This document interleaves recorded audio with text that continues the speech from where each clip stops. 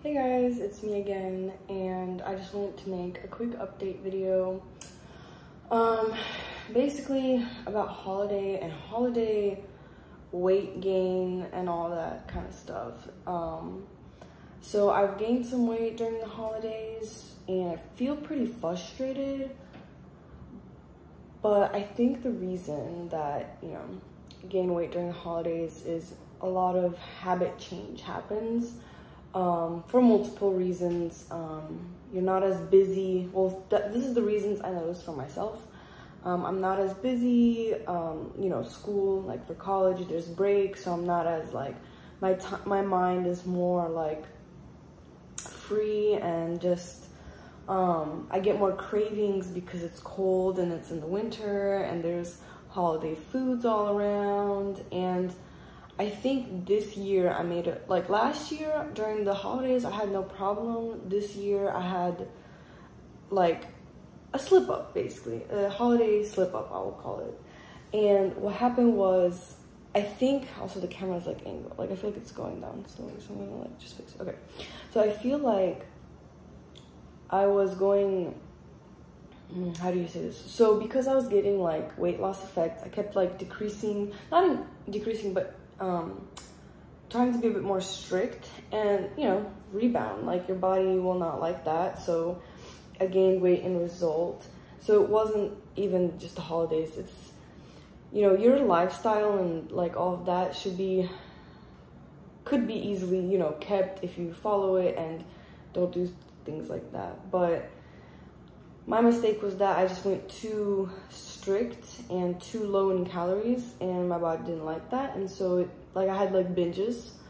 I still did one meal a day, but it was binging. Like I've done one meal a day for like over a year, and I have not had it like there's a difference between a binge and eating a big amount a meal, if that makes sense.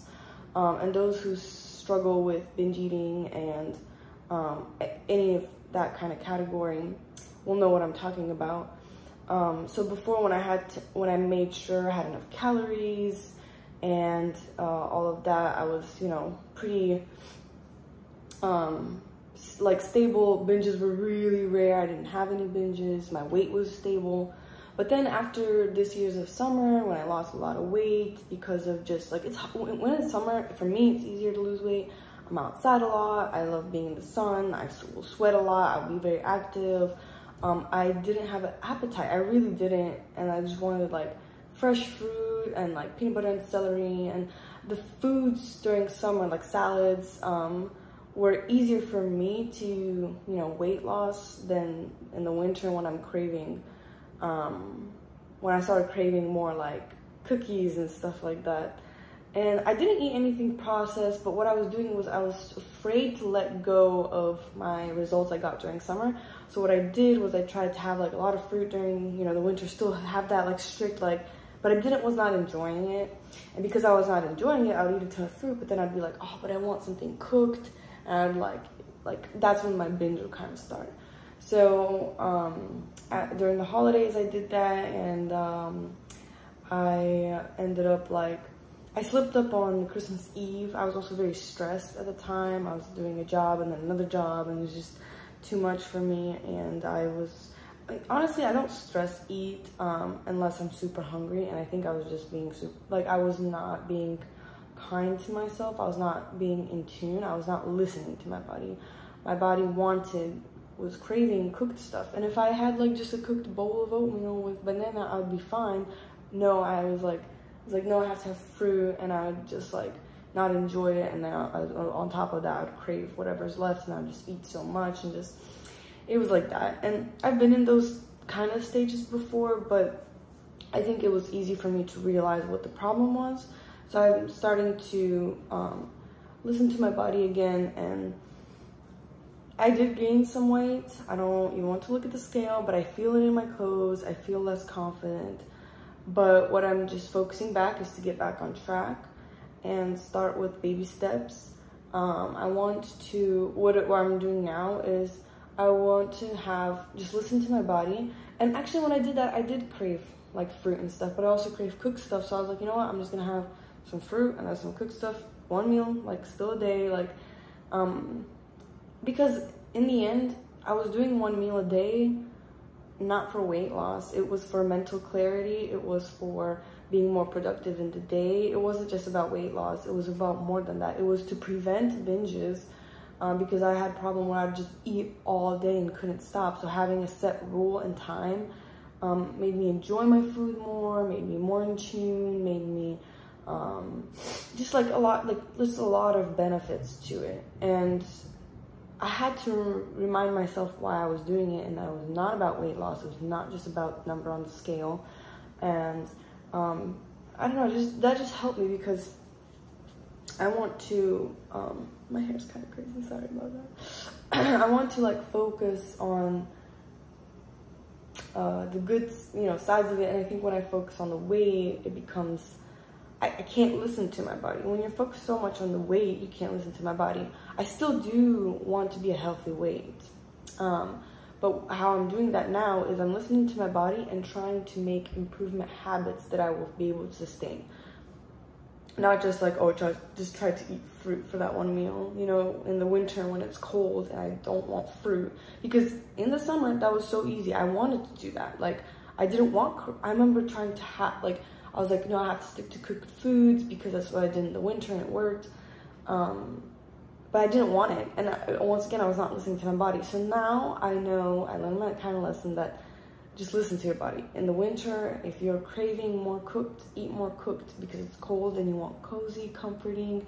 I think there's seasons and there's a time for everything. And I think that's just how it is. And what I'm trying to do now is that, I crave like the sweet stuff and like cookies or whatever, but I try to make it healthy. So right now I'm cooking butternut squash in the oven, and I know I can put like cinnamon on it and make it like walnuts and like some banana, and it will taste good and like a dessert after I have like lots of vegetables, and like make it like healthy and satisfying.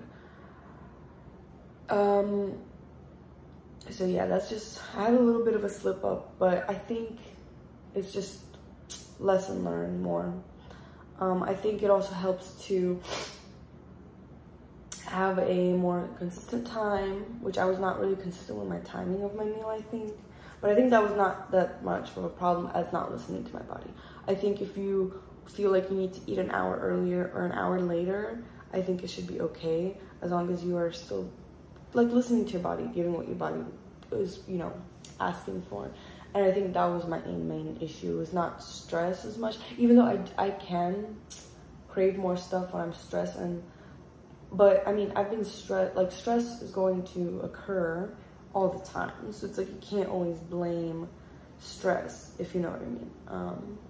So yeah, right now I will try to just include more, like obviously cooked foods. Like I made soups and stuff. And once I made it, it's like, when you say no to a craving, I want it more, and then I will binge out on stuff that's like high calorie and still feel unsatisfied, So it's like, but making a soup that's still like healthy for you and low in calories and make you satisfied, and then I don't have the binge and I don't have the extra like whatever calories, then it's like, what's the point even then in restricting what you crave if you're going to in the end be unsatisfied? So I just try to make it as healthy as I can, focus on balance again, and I'll keep you guys updated.